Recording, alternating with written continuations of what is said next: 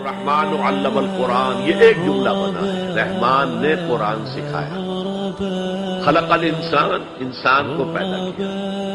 علمہ البیان، یہ تین ویلیوز ہیں جو 4 آیتوں میں آئی ہیں۔ چوتھی ویلیو کیا ہے؟ دیکھو، اگر تمہیں کوئی قوت بیان اللہ نے دی ہے، اسے قرآن کو بیان کرنے میں صرف کرو، اسے صرف پیسے کمانے کے لیے استعمال نہ کرو، اسے لیڈری چمکانے کے لیے استعمال نہ کرو، اس قرآن کے بیان کرنے میں استعمال کرو۔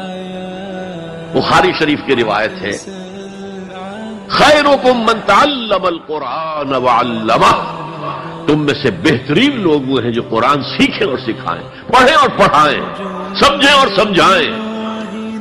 یہ بہترین ہے، اس کو بہتر نہ کہیں۔